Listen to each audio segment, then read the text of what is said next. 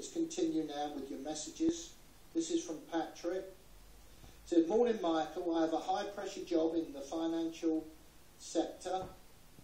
I often feel the need to listen and relax music after a stressful day." That's what it says. It says, "Do I like Phil Collins?" He said he's been a big Genesis fan ever since the 1980 album.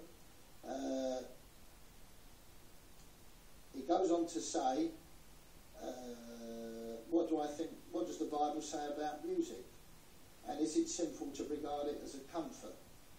Patrick, you also say you like other groups as well, and you mentioned Huey Lewis. I myself, before I came to the Lord, was a child of the 60s. I used to go and watch the Rolling Stones play live. I saw the Beatles play live.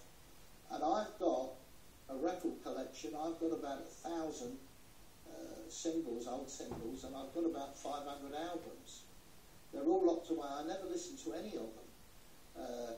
I find that the best way to unwind, that is for me, is to listen to wonderful praise and worship music. I like all sorts of praise and worship music, some modern stuff. I love some of the old hymns, and especially when they've been revamped and modernised. And this is what I would say to you, Patrick, give it a try.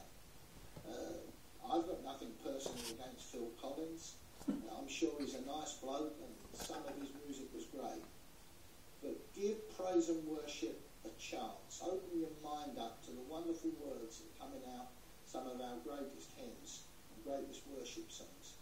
And I think you'll find you'll fall in love with them, and you may not need to listen to secular music anymore.